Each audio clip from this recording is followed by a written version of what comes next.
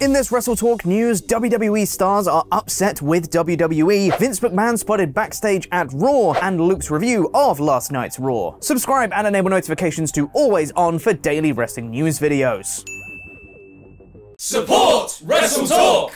On last night's Raw, after it had previously been noted by reputable outlets, WWE officially announced King and Queen of the Ring that will take place at the end of May in Saudi Arabia. Note that it's called King and Queen of the Ring this time, and not King of the Ring and Queen's Crown Tournament. They're doing it right this time. The announcement on Raw was complete with a video package hyping the event, but there were a couple of people who weren't too pleased with the promotion of the show, that being the current reigning, I guess you can call them, King and Queen of the Ring themselves, Xavier Woods and Zelina Vega. Both taking to Twitter to voice their frustration, the pair was notably absent from the video package, which is certainly a choice when they won it the most recently, and in Vega's case is the only Queen of the Ring to exist so far. She said as much with her tweet responding to WWE, saying, "Love that the last and first Queen of the Ring wasn't shown in that clip, but okay." Meanwhile, Woods went a step further and simply posted a new version of the video package, but edited to include him and Vega instead of the other wrestlers WWE chose to highlight, with the caption, "I fixed it." While hopefully these tournaments can be done correctly this time, instead of the women's matches only being given a fraction of the time of the men's ones, and the winners of the tournaments being treated correctly and maybe getting a title shot instead of Woods technically beating Reigns, but it being ruled a no contest, and then Reigns stomping on his crown and bending it like it's made of plastic, undermining the whole thing. Fingers crossed. But who knows, as we've got Vince McMahon backstage at Raw again. Wahey. Several outlets including Brian Alvarez, Dave Meltzer, Sean Rossap, and Worked Wrestling all reported that Vince was backstage at last night's show. So was this time for his continued push to take over creative once again? No, not really. But there is some breaking news though. Vince McMahon, no, that can't be right, really? Vince McMahon has grown a mustache. Everyone drop whatever you're holding, get to some shelter as soon as you can because Vince has clearly lost it. I'm mostly joking, obviously, but it has been known for several years that Vince hates the idea of beards and mustaches, maintaining his clean-shaven look because he can't let the beard win. So what's caused him to change his mind now? Is he losing his mind when not in control of creative? Well, according to PW Insider and Sean Rossap of Fightful, Vince was primarily at Raw to visit John Cena, not to do anything else for the company or run the show. However, there's always the ever-present looming threat of Vince, as Worked Wrestling, while confirming Vince was at the show, also mentioned that he has had a hand in more creative than people realize. Always reassuring. Dave Meltzer on Wrestling Observer Radio also had some thoughts on Vince at Raw, and he doesn't think it's as innocent as visiting a friend. He wasn't barking orders at people or anything like that, but he was in Gorilla all night, and I was told they tell you he's only there to visit John Cena. That's the story, but there's more to it than that. It's not like he was there in charge and doing stuff, but it's not like he was just visiting John Cena and saying hi to a few people and then left. That didn't happen either. The truth is a little bit in the middle. Whilst Vince has made his return to WWE now, how about the team that he quite infamously wasn't too keen on? That being FTR. The duo made their return at AEW Revolution following heavy speculation and teases from the team that they may be on their way out of the company and potentially heading back to WWE. So naturally, the next question was whether Dax and Cash were set to commit their futures to AEW past April, or would their return be short-lived? Well, according to Fightful, the WWE speculation can now be put to rest, as Dax and Cash have both committed their long-term futures to the company. The return of FTR at Revolution was reportedly kept a secret backstage, with many not aware of it happening. Not only that, but Fightful are also saying that all of the suggestions they would be leaving the company were in fact all part of a storyline. Now, over to Luke for Raw. Thank you for your support on Patreon, Double L, Liam Leonard, and Mad Mac, the Meat Father. Get your name read out on the WrestleTalk news by heading on over to patreon.com/WrestleTalk. And now it's time for my review of Monday Night Raw, aka the first Monday Night Raw that actually feels like the Road to WrestleMania edition of Monday Night Raw.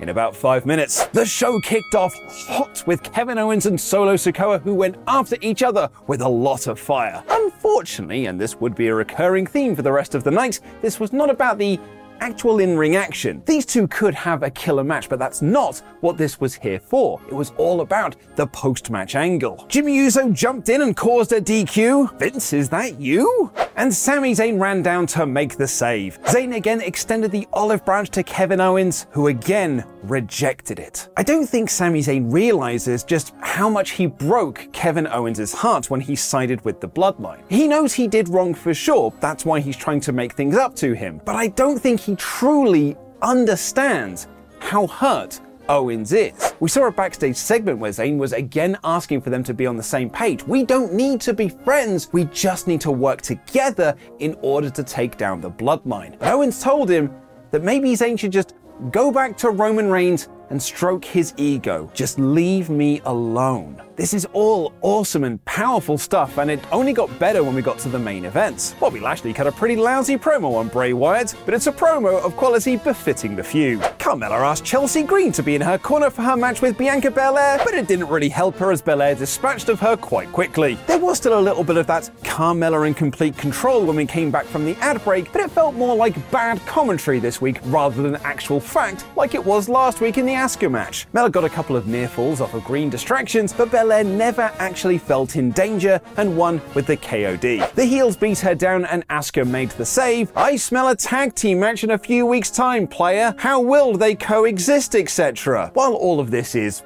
broadly fine, I could really do with this Asuka and Belair feud actually getting started. The Miz was in the ring to act as a moderator for the face-to-face between Seth Rollins and Logan Paul, which was a pretty good segment. If you enjoy three people acting like enormous douchebags but getting amazing crowd reactions for their efforts. Logan Paul got great heel heat, and Rollins felt like the biggest and most over babyface on the show not named Sami Zayn. They finally set up a match for Mania, and Logan Paul stood Logan tall when he hit Rollins with the one lucky punch. I still think Miz is going to help Paul win at Mania, and that will spin off into a Rollins versus Miz feud for the next few months or so until the rematch at King and Queen of the Ring in Saudi Arabia. Turns out last week's announcement of Brock Lesnar versus Omos was not a fever dream, and the big lad beat Dolph Ziggler in a short and incredibly heatless match. This did have a fun setup though, as Mustafa Ali, Dolph Ziggler's #1 fan, got the match made and was in the crowd to sarcastically cheer him on. It was actually pretty funny. You've also got to respect Brock Lesnar, man. He looked at a spooky match with Bray Wyatt and decided he'd rather not. He looked at taking an absolute beating from Gunther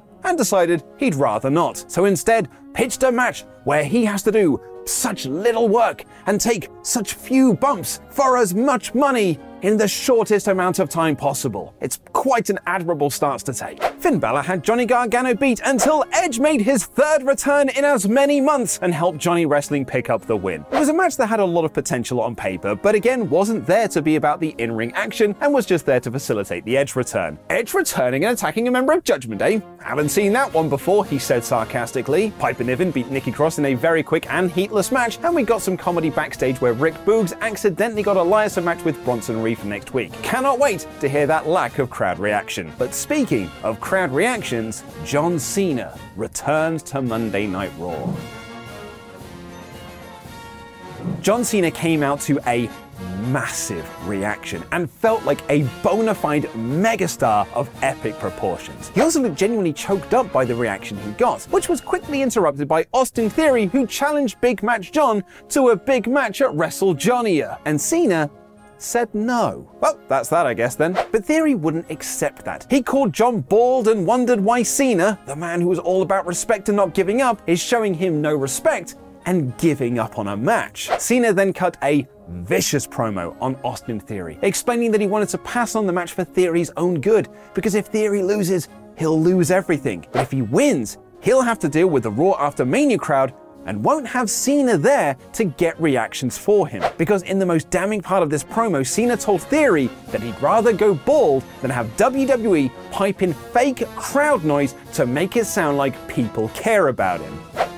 Ouch. Cena eventually accepted the match and said that it was the biggest mistake Austin Theory will ever make. It was a killer promo and an excellent performance by Cena. Theory was no slouch here either, and really played up that he did not expect this side of Cena to be here tonight. It was simple, but very effective build for a match that Cena, surely, is destined to lose and put over the younger guy, just like The Rock did for him all those years ago. Cena also did a passing of the torch moment with Cody Rhodes, which was quite nice. Baron Corbin wanted to join Maximum Male Models, and Maxine said she'd consider it if he beat Chad Gable. He could not. And WWE did not have the Theory courtesy to pipe in fake crowd noise to make it sound like people cared about this. Team Backstream celebrated their title win with Trish Stratus, and the trio challenged Damage Control to a trios match at WrestleMania. Bayley accepted, which was not well received by Dakota and Io, and the babyfaces stood tall. There are apparently some twists and turns coming in this story, and I personally can see Trish Stratus turning on her team at WrestleMania. And the main event saw Sami Zayn take on Jimmy Uso in a match that was, you guessed it, not about the in-ring action, but actually about the post-match. Jey Uso appeared in the crowd and was there to see his brother lose to Sami Zayn. He got in the ring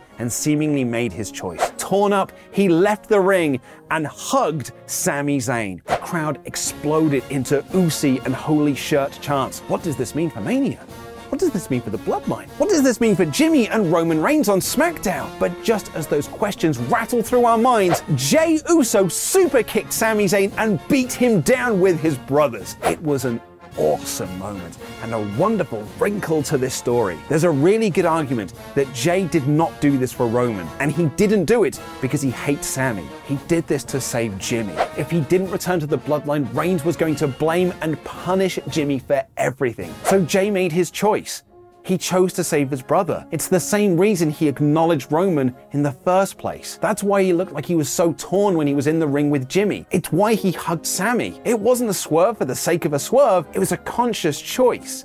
He did what he had to do for his family. It was an incredible ending to the first Raw since maybe even before Elimination Chamber that has actually felt like worth tuning in for. The in-ring work was lacking, and it sure felt every minute of its 3-hour runtime, but it had some really great angles and some really good build for WrestleMania. This week's Raw is back to 4 out of 5. Hey, you there.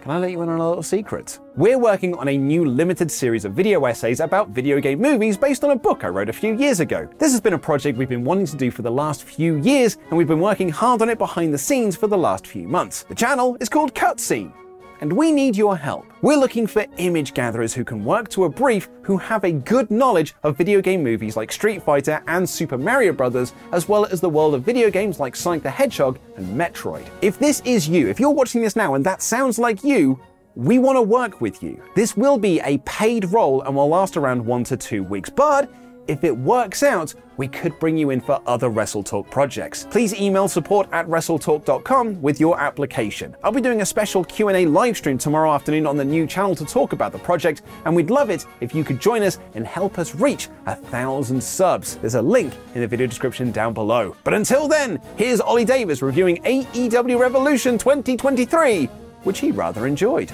FTR return. Jon Moxley debuts his new favourite weapon, a frickin' brick. And all competing members of Strong Submission Style Specialists, the Blackpool Combat Club, tap out. William Regal leaves you all alone for 3 months, and now this. I'm Ollie Davis, and this is my review of AEW Revolution 2023. In about 10 minutes.